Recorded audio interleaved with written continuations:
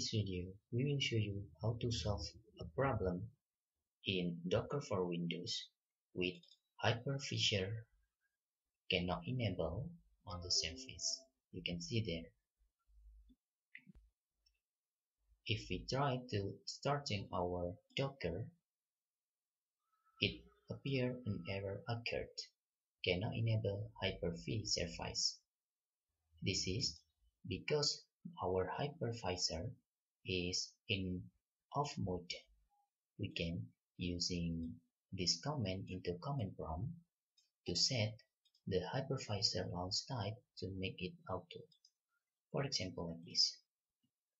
You can type command prompt and run as administrator. Then click yes and paste this command. bcgedit space set space hypervisor launch type space auto, and you can click enter.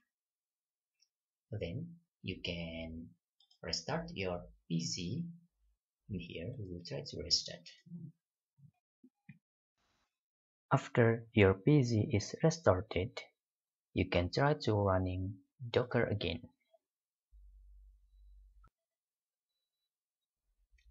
Let's see if there is any error or not.